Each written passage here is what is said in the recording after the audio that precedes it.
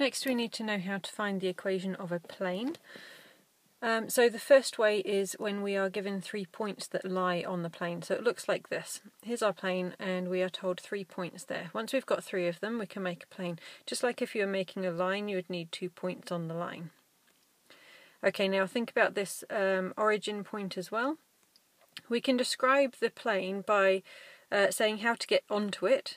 So give a position vector for one of those points, so OA, and then from there be able to move in a direction along that plane, so either towards C or towards B or a combination of both. So this would be then moving from A, we would add a multiple of AB and a multiple of AC. Now that would help us to get to any point R. We can use OA to get us up onto the plane, and then any multiple of AB to move in the direction we need to get to that point R. So if we turn this into vector notation, looking like this, so how we would work out each one, then we get the following. And this is the equation of a plane. So here's an example. We're going to find the equation of the plane that goes through 3 points.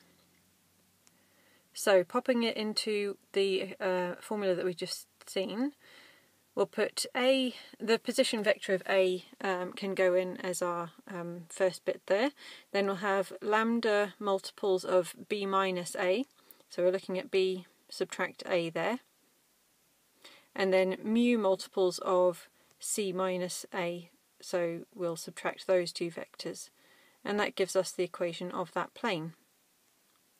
Now if we want to write this in Cartesian form, so we can take that equation we've just done, we set it equal to x and then make a system of simultaneous equations there. So we've got those 3 simultaneous equations and we use them to eliminate the lambda and mu. So from equation 1 we get that mu equals y minus 1. Equation 3 we can then substitute that in, so that lambda is y minus z, and then use that to substitute into equation number 1. And there we've been able to get rid of both the lambda and the mu and have an equation that's all in x, y, z, so it's in Cartesian form. Okay, now the equation of the plane if we're given a perpendicular to the plane. So here's our plane. This time we're given this line that goes perpendicular through it. That's called the normal to the plane. So we'll use the notation of n for that vector. Now imagine we have a point on the plane R. Now anywhere on that plane is going to be at a right angle to that normal. So we have the following property. I've just used A to mark the point where the normal is going through the plane. We know that if they're perpendicular the scalar product will be 0.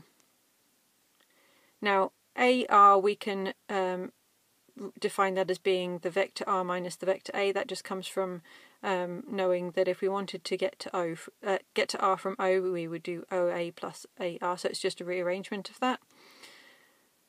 So we get the following. So following that through from that scalar product, we get that the scalar product of R and N is equal to the scalar product of A and N. So let's put this into an example. We want to find the Cartesian equation of the plane through 1, 2, 3 with the normal of 4, 5, 6. You'll see this is really easy to do once you've got this these bits of information in this equation. So we're using the scalar products are equal. So R is any point on that plane, so we call it x, y, z. Our normal was 4, 5, 6, so we're doing the scalar product of that. We know that it's equal to A, which is the point we were given, and the scalar product of that with the normal. So then working through the left hand side, the scalar product would be 4x plus 5y plus 6z, and the right hand side will be 1 times 4 plus 2 times 5 plus 3 times 6. And then just tidying that up, we get the Cartesian equation for the plane, 4x plus 5y plus 6z equals 32, quite nice and easily.